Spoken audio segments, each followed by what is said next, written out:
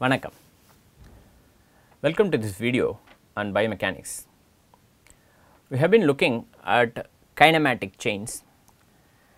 We take the example of reaching and grasping to explain the broader concept of kinematic chains. Remember, kinematic chains are present in other parts of the body. For example, the upper leg, lower leg can be considered to be a two link kinematic chain. Broadly we can consider that also. Here we restrict our attention to the upper limb, which is the upper arm, forearm, as a two link kinematic chain. This analysis can be used to study other kinematic chains within the human body. So, this is an example to the study of kinematic chains. So, in this video we will be discussing kinematic chains, what are degrees of freedom of a body, of a rigid body, then of a kinematic chain, mobility of a kinematic chain, and open and closed kinematic chains. Degrees of freedom, we have discussed this in some of the previous videos. What is degrees of freedom?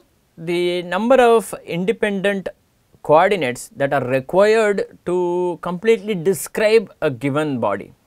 So, I have this body, I have this object can translate upward or downward, can accelerate upward or downward, 1 degree of freedom, can accelerate to the left or the right,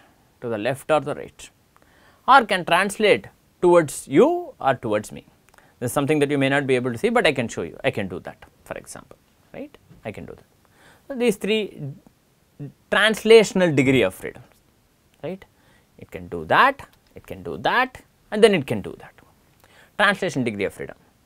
And then about each of these axes, it can rotate. For example, about the axis, antero-posterior axis, or the axis between you and me, between the screen and you, like this. About this axis it can rotate like this, it can do that rotation. About the superior inferior axis, or the axis that goes from the top to the bottom, it can rotate like this. Then about the axis that goes from left to the right, about this axis it can rotate like this. So, there are 3 rotational degrees of freedom, and then there are 3 translational degrees of freedom. So, the number of independent coordinates that are required to completely describe this body that we just now saw are 6, right. You need 6 independent coordinates to describe this body in space, because this has no other constraint. I mean, if you do not count the constraints that my hand holding by my hand is posing on it, there is no other constraint. It can rotate in any of the 3 directions, it can translate in any of the 3 directions, right. This is for that body that is completely free. But now if you have joints or rigid bodies that are connected to each other, that means that there are constraints about which movements can happen. That means that the number of degrees of freedom will reduce, and specific degrees of freedom will be curtailed. Some degrees of freedom will be present, others will not be present, something to keep in mind, right.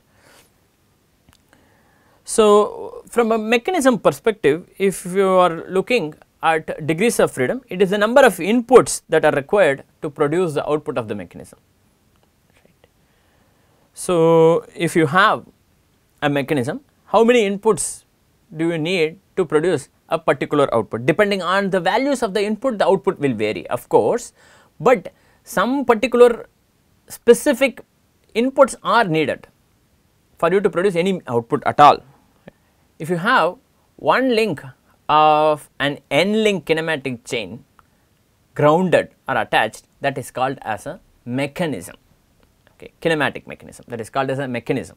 So, when we discuss mechanisms, this is the mechanism that we are looking at.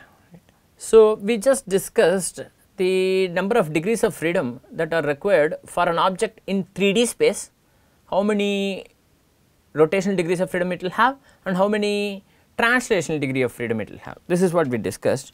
But suppose I am having the same object and I am saying it will move only in the plane of the screen, it will only move in this plane, it can only move within this plane, say for example. That means it can translate from left to right like this, it can accelerate or decelerate, it can translate in this direction, it can translate up and down, and it can rotate. These three motions are possible within this plane. Any other motion, for example this motion is out of plane motion. So, if you are looking at planar movements, right, the number of degrees of freedom that this body will have is only 3. It has 2 translational degrees of freedom and 1 rotational degree of freedom. So, when we discuss kinematic chains, we are interested in one more concept, which is mobility is the total number of degrees of freedom with which it may move when the sufficient number of inputs are being given. There is a formula for this. This is called where m is the total number of degrees of freedom of the system, of the mechanism, are also called as mobility, which is why it is called m, and n is the number of rigid bodies or the links that are present in the mechanism, and j is the number of joints that are present in the mechanism with only one single degree of freedom kinematic pairs. How many joints have only one single degree of freedom? That. Yes. This equation describes the relationship between mobility and the number of links and the number of joints with 1 degree of freedom kinematic pairs. This equation is called Kutzbach's equation. Right. Now, for a mechanism with 1 degree of freedom, that means it has mobility m is equal to 1, I substitute m is equal to 1. Many mechanisms that are under discussion will have only a single degree of freedom, and our analysis will also have a single degree of freedom, where once you substitute m is equal to 1, immediately the number of joints and the number of links are related to each other as 2j is equal to 3n minus 4. Right. So, the number of joints and the number of links are related like this. This criterion is also called as Grubler's criterion. Okay. The number of joints and the number of links. In this case, remember j still refers to the number of joints with single degree of freedom kinematic pairs. Then you have open kinematic chains and closed kinematic chains. For example, I can consider the arm system as an open kinematic chain. The end effector is open, it is not attached to any particular point or a body or another body. So, one end of the chain, mostly the distal end. So, this is in this case, this is the proximal end, that is the distal end. Mostly the distal end is free to move, it can move anywhere, not anywhere, it can move, it is free to move, while constraint is applied at the other end. Whereas my shoulder joint cannot move outside the shoulder, it is constrained to that, which is why this is a mechanism. This is a mechanism because this can be considered to be the ground for the purpose of this discussion. This is the fixed attachment, or this is the ground to which this link is attached, right, or the humerus is attached to the shoulder joint for the purpose of this discussion. That means this makes it a mechanism, whereas the end point is open, which is why this is an open kinematic chain, right. For example, like this. Then you have a closed kinematic chain in which constraints are applied both on the distal end, also on the proximal end. Suppose my hand is attached to the other hand and it can move anywhere it wants, but it should not remove itself from the other hand like this, for example. Now, there is a constraint on this distal end also, right. So, constraints are imposed on both hands or both ends of the chain, right. This is a closed kinematic chain, right. So, for the purpose of discussion in the field of robotics, this is a sister discipline for us. Open and closed chains are frequently referred to as serial and parallel manipulators. So, this open manipulators or the open chain is called as a serial link, right, as a serial manipulator, whereas in this case these two serve as a parallel manipulator. Okay. There are also constraints imposed by the body, right. For example, limits within which the joint can move. For example, the elbow joint can extend like this, but not really hyper extend, can do that to that.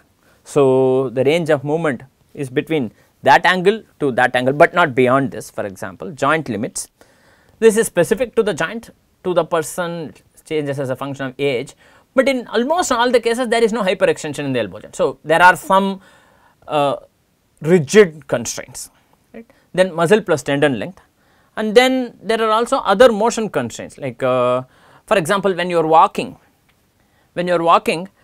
there is a restriction that is posed by the open kinematic chain, which is my foot can be considered as the distal end of an open kinematic chain, but it is constrained by the floor. I am keeping my foot on the floor, there is a constraint, because the floor is rigid, my foot is not going down, right. Otherwise my foot, if for example you place your feet or one of your foot in muddy water, for example, your foot will go down or will get slightly pushed inside, right. So, there is that lack of that constraint, for example, for comparison.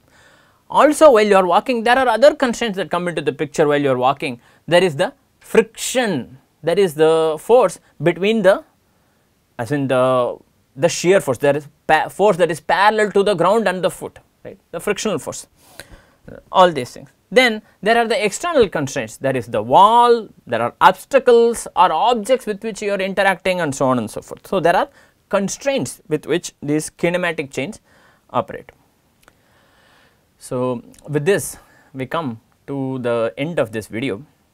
In this video we saw what is degrees of freedom and how many degrees of freedom are there in a free body or in a planar or a body restricted to moving within a plane, mobility of a kinematic chain, what are open and closed kinematic chains. Thank you very much for your attention.